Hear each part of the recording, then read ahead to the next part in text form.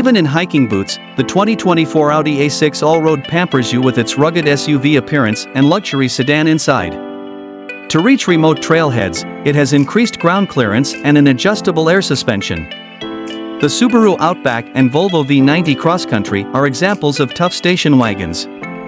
However, the Audi's tech-forward, premium cabin provides superior on-road comfort. Turbocharged V6 engines, all-wheel drive, and 7-speed transmissions are standard on all roads.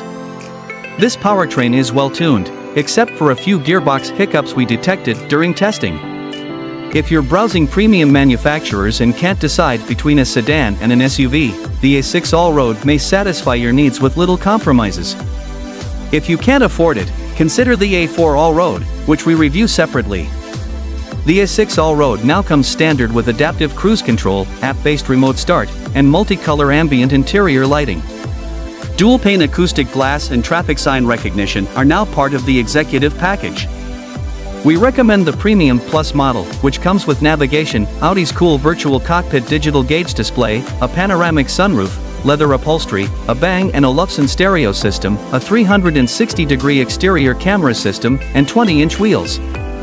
Like the A6 sedan, the A6 Allroad's interior is elegant, modern, and made of high-quality materials.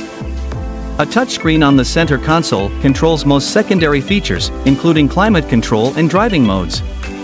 Some drivers may find this dual-screen system annoying, but it works effectively and gives haptic feedback.